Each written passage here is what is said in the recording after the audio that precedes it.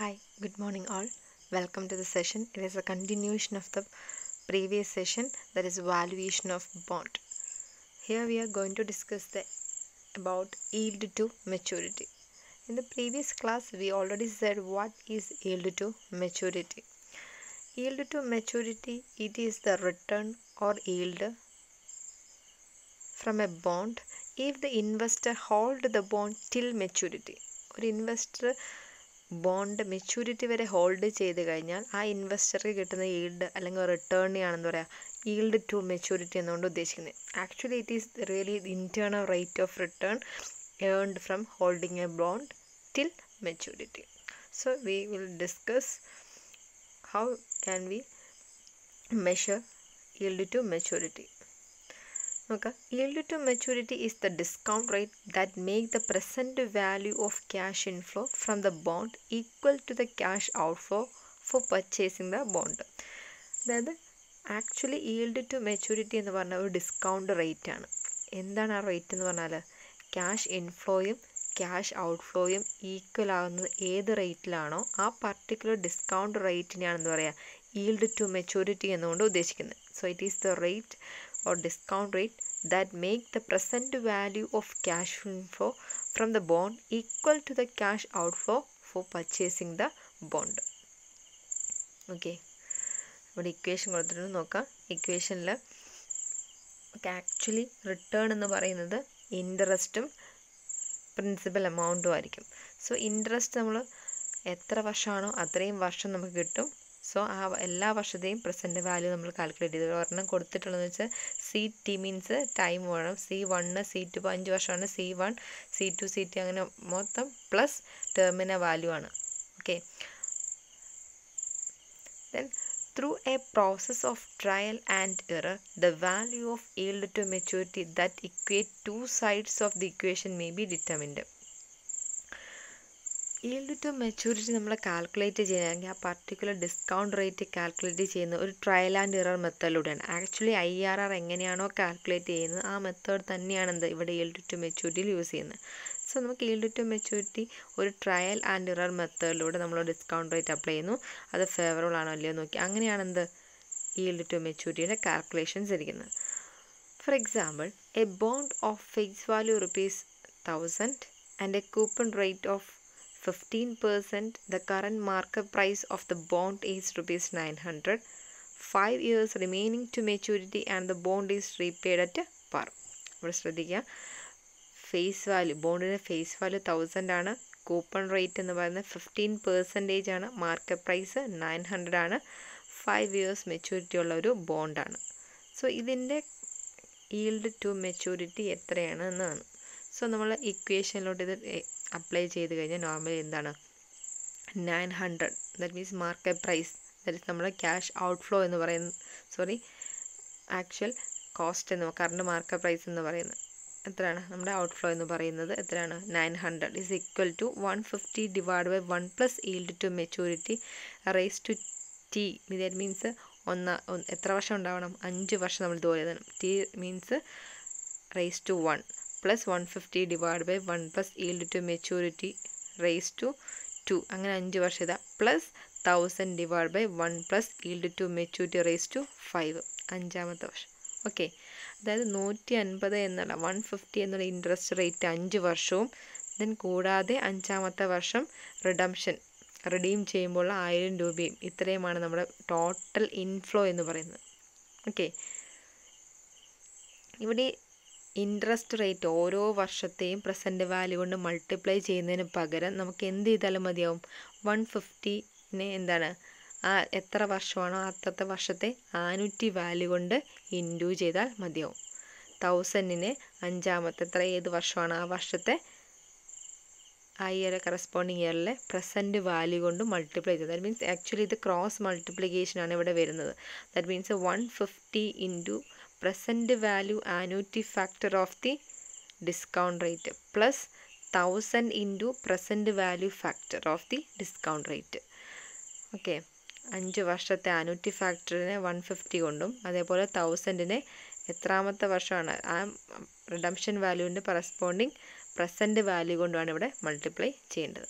നോക്കാം, ഇനി ഏത് റേറ്റിനെയാണ് ആക്ച്വലി ഈൽഡ് ടു മെച്യൂരിറ്റി നമ്മൾ പറഞ്ഞു trial and error മെത്തേഡിലൂടെയാണ് yield to maturity calculate. അപ്പോൾ ആ ട്രയൽ ആൻഡ് ഇറർ മെത്തേഡിലൂടെ ഏത് വാല്യൂവിനെ അല്ലെങ്കിൽ ഏത് പെർസെൻറ്റേജിനെയാണ് നമ്മൾ ഡിസ്കൗണ്ട് റേറ്റ് ആയിട്ട് കൺസിഡർ ചെയ്യേണ്ടത്. സോ അതിനൊരു സൂചന എന്ന നിലയിൽ നോക്കുക.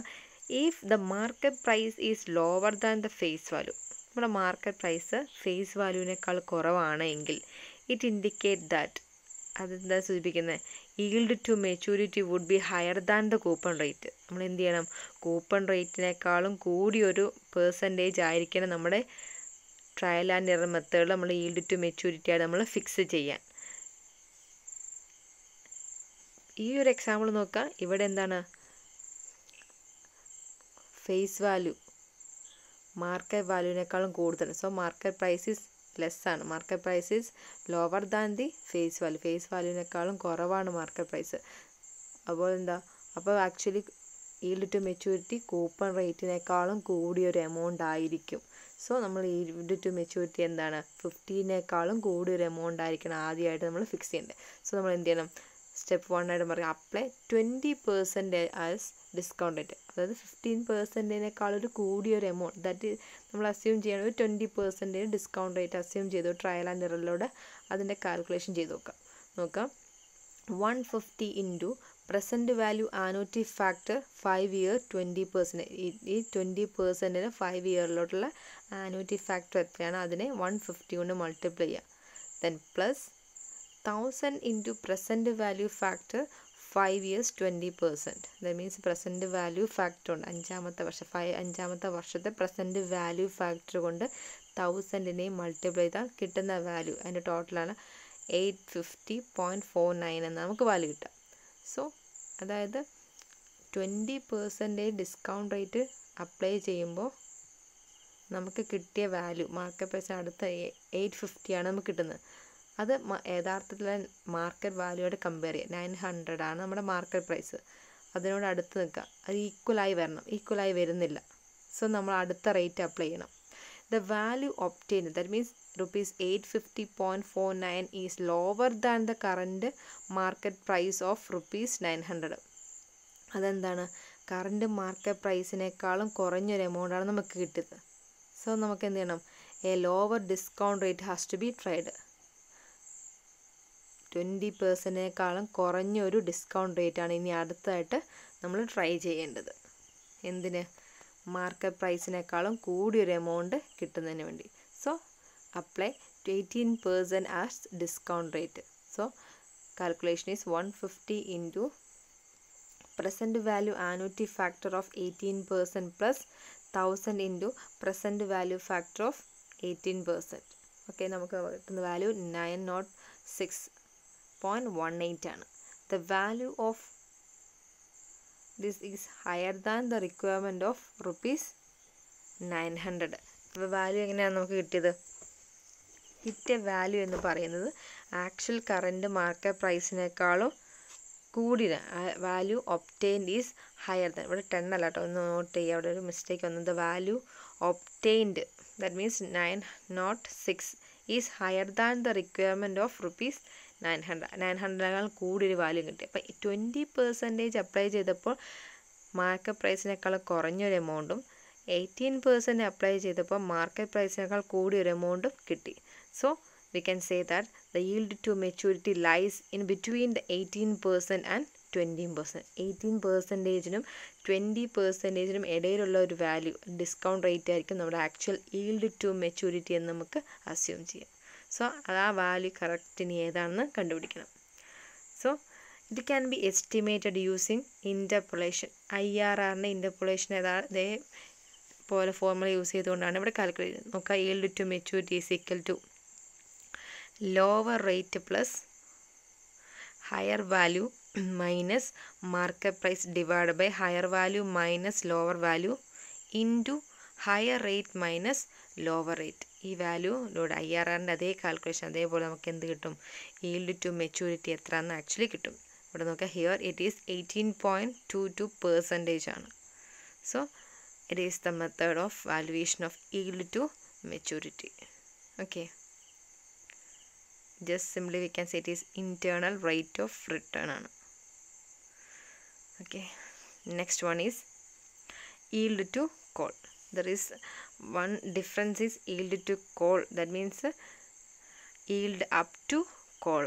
Call വരെ, call means actual എപ്പോഴാണ് ആ ബോണ്ട് റെഡീം ചെയ്യുന്നത്, കോൾ എപ്പോഴാണ് ആ ഒരു ടൈം വരെ അതിൻ്റെ yield എത്ര എന്ന്. The bond may be redeemable before their maturity period at the option of the investor or at the option of the company. കമ്പനിയുടെ ഓപ്ഷനിലും അല്ലെങ്കിൽ ഇൻവെസ്റ്ററുടെ ഓപ്ഷനിലും ഒരു ബോണ്ട് റെഡീം ചെയ്യാൻ പറ്റും. സോ അങ്ങനെ റെഡീം ചെയ്യുമ്പോൾ ആക്ച്വൽ റെഡീം പീരീഡിനേക്കാളും മുമ്പായിരിക്കും റെഡീം ചെയ്യുന്നത്. സോ അങ്ങനെ റെഡീം ചെയ്യുമ്പോൾ ആ rate, this option would be എക്സസൈസബിൾ at A specified period and at A specified price. ഏത് പീരീഡ് ആണെന്നും ആ കറസ്പോണ്ടിങ് റെഡീം ചെയ്യുന്ന പ്രൈസ് എത്രയെന്നും സ്പെസിഫൈ ചെയ്തിരിക്കും. The method of calculating yield to call is a same as yield to maturity. Yield to maturity calculation പോലെ തന്നെയാണ് എന്ത് yield to callന്റെ calculation. Except that the cash flow used in the computation are those that are expected to occur before the first call date. ഇവിടെ cash ഫ്ലോയിനൊരു difference ഉണ്ടാവും.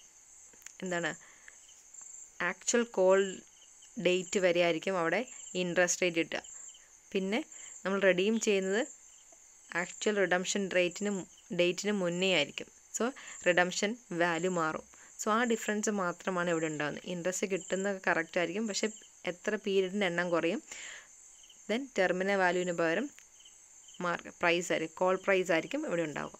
So the equation is C divided by 1 plus K raised to T plus M divided by 1 plus K raised to N ആണ്. ഇവിടെ actual difference എന്ന് പറയുന്നത് എമ്മിന് മാത്രമാണ്. M means the call price ആണ്. Next yield to maturity നമ്മൾ പറയുന്നത് the terminal value ആയിരുന്നു, that is A face value. ഇവിടെ എന്താണ്, ദ കോൾ പ്രൈസ് ആണ്.